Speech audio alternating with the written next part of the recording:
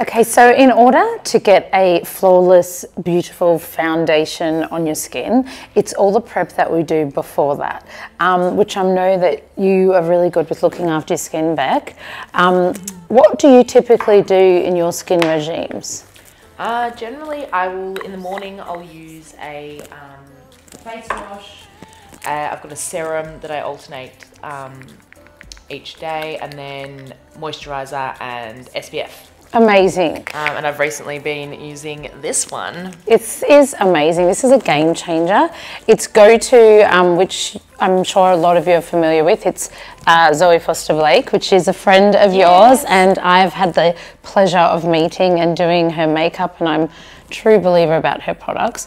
When you're choosing a moisturiser to apply, you know, prior to foundation, I think it's really difficult, and it's a matter of trial and error, and I'm just kind of placing it in the key areas around here. But the thing that I love about this is it has SPF in it. It's a daily moisturiser that has zinc, so it's a little bit different to kind of your normal sunscreen which you would place on your prior to makeup. However, when you're looking for a really good moisturiser before popping on makeup, you need to identify whether you're oily, whether you're dry, all those kind of things, and then picking out the correct one. The reason why I've chosen this one for Beck is it's actually got the SPF 15 in it, so that's the main thing. You have to have something to protect you from the sun under your skincare. If you're on more of the oily side, this is perfect, and Beck is a little bit more of the oily side, so it works as a really good moisturiser. So this is a great product. The other thing I wanted to talk through was some of the other products I use, and depending on your skin type, you can adjust accordingly. This product here, I have recently found is amazing. I'm actually going to pop it just on top because of the SPF there. I would like to use this Amore Pacific. It's available at Mecca. What I love about this essential cream fluid is it works as a moisturizer and as a eye cream. So it's got kind of all those steps. I'm just going to massage it. If you just turn this way, Beck, into the T-zone and then out. It's very important for me before you are doing any kind of skin base to do, and I'm sure you're familiar with this too, Rebecca, is I always will give a really nice face massage. My favourite part. Yeah, and another way, another tool that I am going to use, and I like to do this, say twice a week. If you don't have time, I've got 2 children, a busy lifestyle. I don't always have the time to sit there and kind of do a lot of skin treatments, but what I do is a Thursday night and Sunday night, a ritual where I use, I'm just going to grab a product. I want to stop it for a second, sorry. My rose quartz. Yeah. So as I was saying, I like to moisturize with the rose quartz. The great thing with this is, and we'll just pop a little bit more, because this moisturizer is so light, we're doing a dewy look today, so you feel free to apply a little bit more in thin layers, but this works as lymphatic drainage, so it's amazing. Doesn't it feel nice and cool?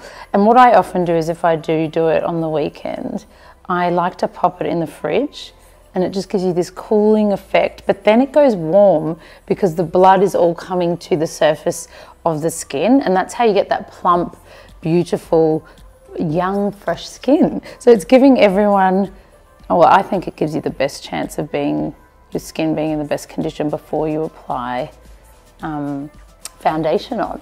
So I love this, and it's just a little trick, and I normally spend about 10 minutes Thursday nights, Sunday nights, just rolling it up and down my face, and it's just a nice natural way to get that blood flow, because like anything, you know, your skin cells, they need to be stimulated, and for your blood to reach to the surface of your face. So my top 4 moisturizers that I would say are on the market today would be my trusty GOTO Dr. Spiller. I go on and on about this. This is my favorite.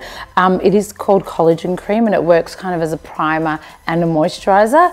This is not really ideal for very, very oily skin. It will give you more and more moisture, which sometimes can make you look a little shiny under foundation. However, your dry to combination, this is a game changer. I love this moisturiser. The other two that I love, if you're looking for a more natural product with not many nasties in it, you can't go past the GOTO. The great thing with this is it's got zinc. Australia, in terms of sunscreen, we have a lot of nasties that the rest of the world don't even have. They won't let it go into the sunscreen, but we do have. So what I love about this moisturiser is it has zinc and it's all natural. That's the GOTO. And it, like I said, it's great for an oilier skin, but if it's too dry, I would have to add a little bit more moisture. Another one which I recently got sent is Sisley Paris. I love their products.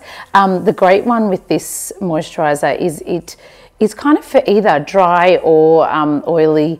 It's just a great go-to underneath your foundation. So that's another one. And my last one, which is my current little obsession, is the Amore Pacific. Purely due to it eradicates your eye cream, it eradicates all those just in one step. So you're never going to say no to less work. So they're my moisturisers. But after we've done that and we've done a great moisturiser like this, it's time to get on to the actual makeup. So the next thing that I'm going to do today is I'm going to apply a little bit of highlight. I'm going to use the Marc Jacobs. These are the Dew Drops, number 50. I think when you're applying highlighter, it's quite difficult to understand which ways or when. What I like about this is we're doing it prior to the foundation. We're just going to buff it in to the peaks of the face. So I'm going to pop it onto the cheek like this and slowly buff it in with a blushing brush. I'm always so scared to put it over the top of my foundation. Well, I feel like it's so intense. Yeah, and I think if you look this way, the good thing when you do it like this is you're going to pop the foundation. You're just going to get a slight seamless glow without it being, you know, quite stripy. And this is if we're applying creams. If you're going to apply only powder and that's what you prefer, that's something at the very end. Okay. So we're just buffing this one like so into, I mean, you know the areas that you would typically put it on, Beck. Where would you go? Here we go. Top of the cheekbones, on the brow bone. Yep. Sometimes down like the an middle exam of the nose. Yeah, and like I've said prior, I mean, when you are applying it to the nose, just be really mindful that when we're highlighting, we're bringing something forward, and when we're contouring, it's bringing something back. So we're bringing forward the cheeks, we're bringing forward a little bit of the where your T-zone is, but you don't want to necessarily do it right to the tip. Some people do that, don't they? They do. And they have like a little shiny nose. And because we're going, you know, there's no rules, because we're going into a bit of a dewy look today, I actually am going to apply a little bit to your forehead, and a little bit to this pop here. But if it's something that you don't want any shine in that area, don't do it. But today I'm feeling this is what we're going to do. So we've done it just like that, literally buffed in a little bit of a liquid drop into the face. And if you just turn that way, you can see it just kind of seamlessly goes into her moisturiser. But it is going to further be blended once we pop on the foundation. The next thing I think is obviously choosing the right foundation for your skin and the right combination of what's going to work, whether you're oily, whether you're dry. Now, because we're going for a dewy look today, I've opted for two foundations that I've mixed. One being Makeup Forever and another being the Charlotte Tilbury Magic Foundation. It's a little bit loved, so sorry about the top of this. These two foundations for me are something I've been loving at the moment, and I've popped a little bit of those drops, the Marc Jacobs, into the foundation. Remember, when choosing colours, when choosing textures, it's all what suits you. Those two are great if you are a little bit oily but still wanting a dewy look, because it does dry matte but has a seamless glow to it. If you're a bit more on the oily, like very, very oily side, I would probably pop a primer in the center of the face. The best one that I love at the moment is the Benefit Pore Minimizer. So now I'm just going to go straight in with my trusty Real Techniques brush and pop the foundation onto the prepared skin.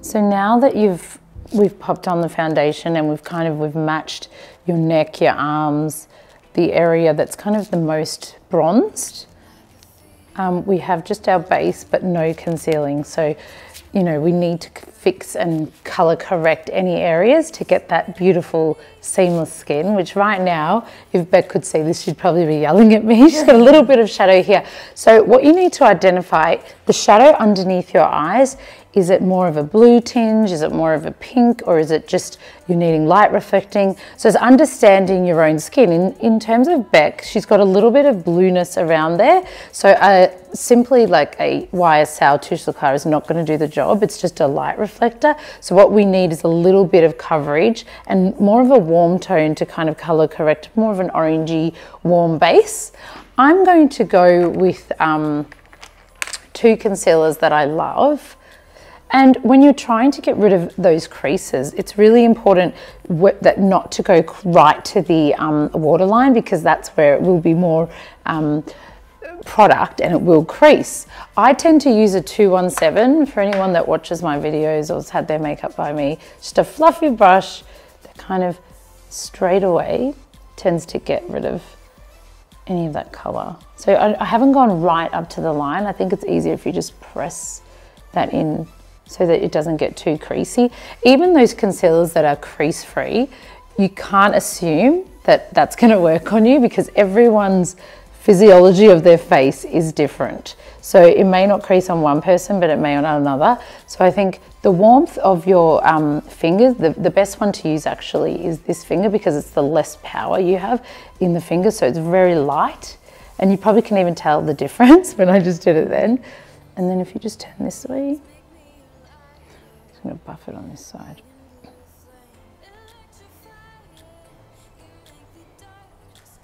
So when you do have the creases, you'd suggest using your finger. That's your best. Yep, bet. It does get rid of it.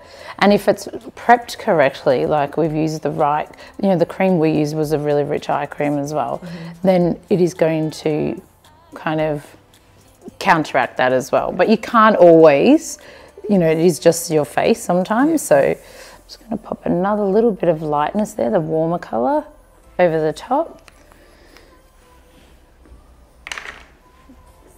And just this section here, and then we've finished concealing. But those concealers are great. And don't forget too, in terms of your foundation, you can always go back in with the Nars if you want more coverage. But we've just done a seamless, just turn this way, still want your skin to look like skin. And that's what I think a lot of people forget. You don't want someone to see your foundation before they see you. You want it still to look like your skin. Especially during the day, that's one thing that because I always ask for a beautiful sort of flawless, glow, fresh, glowy finish on my skin, but sometimes that doesn't always happen. And it's during the day and you can see it all piled on. Especially for races and daytime events. What I'm going to do now, just because all the like everything that is in foundation, silicone, it's all separating, your skin's absorbing it. And I think a product that really helps with that is Tatcha Luminous Skin Mist. So I'm just going to, I really love this, it's worth every cent. Pop that in, avoid the forehead. Just kind of do the center of the face, and it helps with the absorption of the foundation. Now I'm just going to, as my final kind of that beautiful glow, grab the Benefit. I use all creams, What's Up, and once again, just from what we did earlier with the Marc Jacobs, these two work really well together in just getting that amazing glow. Because right now, Beck's face, it does look like skin, but it's a little bit flat, so we have to add that warmth and highlight. So I'm just doing it with, she knows the drill. Do you have this one? You need to get this if you don't. Yeah, Benefit What's Up. So, And as you can, it's the best one. This is probably the best. It's never not in my kit. So I would do this skin routine on myself and also on my clients. It's kind of my go-to. And I'm just popping it. You know, you don't want your whole face glowing crazy, but you do want this just does it so that it actually melts into the foundation and what we've done before. I'm always asking Jade what makeup products are You are Mecca's best customer. Yeah, You love. And I love that about you, because that's why I chose you today for skincare, because I think you have, amazing skin, but you always look really dewy and glowy, and I think you're the perfect person to do it on. So although this looks amazing and it looks like Beck's skin, every girl out there is saying she needs a little bit of warmth, a bit of glow in terms of sun-kissed warmth. I've always been a Nars Laguna lover, obviously the original signature bronzer. I've recently converted to this, so anyone that doesn't use it, you really need to go and invest in it. Like, I am obsessed with this. Give it a good shake before. It's very watery and it is a liquid bronzer. So the way I tend to use it is either put on the back of your hand, or in this case I've got so you just apply it under the cheek and just buff it in. Start off quite light and then you can build it up. And then now we can just go for it.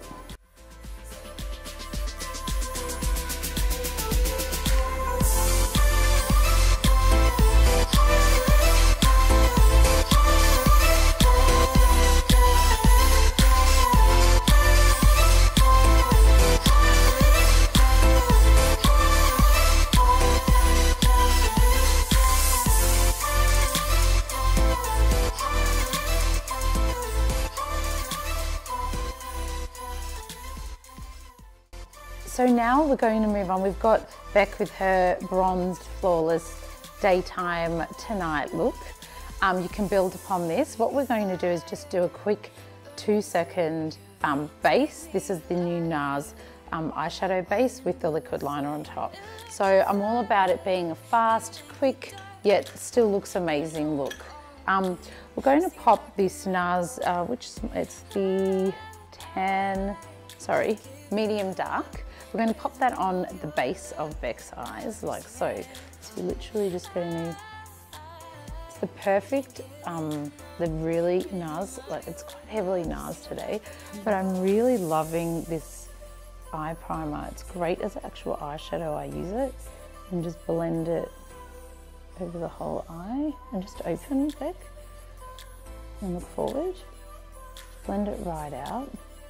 And there's also, if you can carry it, a darker one for people with either want a darker look or have darker skin. So I'm just going to pop that one because I think Beck can handle that.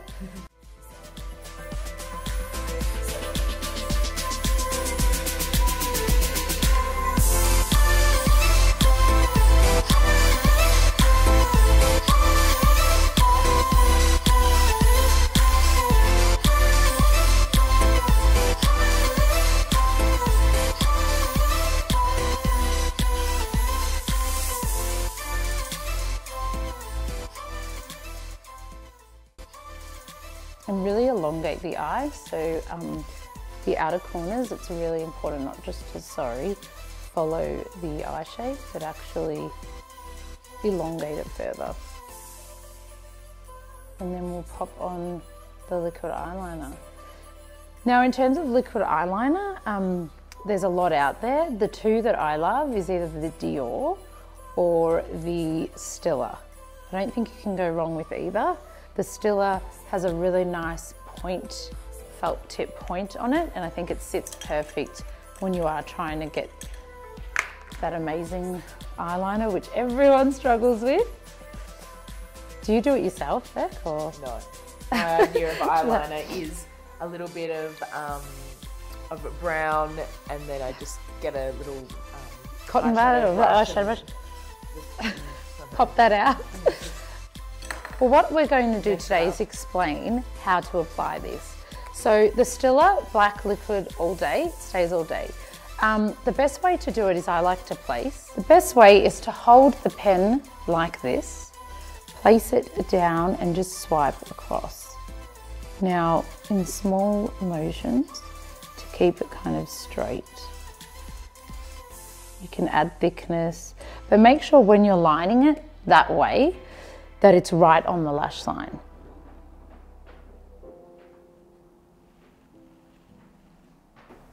Then when you get to as much you can where you've swiped across and you're kind of stuck, the trick is to turn the pen around towards the eye and just place little movements, placing it. Close your eyes, yep. And then connecting it all. And open. So we're nearly there. We're 3/4 there. So also understand your eye shape. I'm actually going to bring Bex right in. So if you open but look down and just point and place, point and place. That's all you're doing. And open. And then that's the actual line done. And then what we're going to do is do the flick, but I'll just quickly do the other side and then we will explain how to do the flick.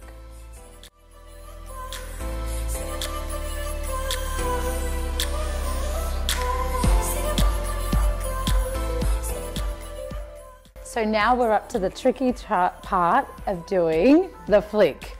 This is where a lot of people struggle, so I'm going to try to do the best I can to explain this. So you need to look forward and pretend, obviously, Beck, that the camera is like a mirror. So you're looking into the mirror, you can see you've done your perfect liner, shade of your eyes. Now what we want to do is just keep looking forward. The key is to keep the eye open. So what kind of flick depends on what you're after too. I want to just elongate Beck's eyes and do them forward. So I'm going to try and follow the bottom section of Beck's eye, not the top. So that's what people do, is they follow it and keep drawing, and then it goes and it gives you these downward eyes. We don't want downward. It's all about lifting. So imagine I'm grabbing your eye and almost doing that. That's what we want to do. So what I suggest for me, and the easiest way I find it, once again, hold the liner like so, outways, and just follow, like it's almost like a triangle, follow the bottom and just draw a line like that. And with that section, it's, as you can see, it's continuing the eye that way. So then, once you've done that, you want to connect the whole liner. So look down, Beck, and simply connect it. It's seriously that easy. You just, and then it's almost like a triangle on the side of the eye. So if you look forward, that's a thin one. If you want to go thicker, all you do is place it again and draw while the eyes open. And it connects it. And there's your flick. And I'll do obviously it is quite imperative that you try and match the flicks of both sides, but those things can be adjusted, and so just looking forward into the mirror, that's the best way of doing it.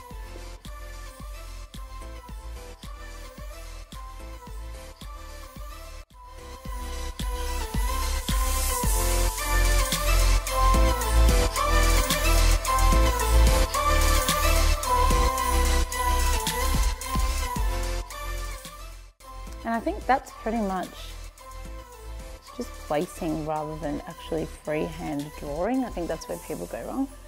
So that's our finished look. Now all I'm adding is a little bit of the Tom Ford creamy bronzer just to the cheeks.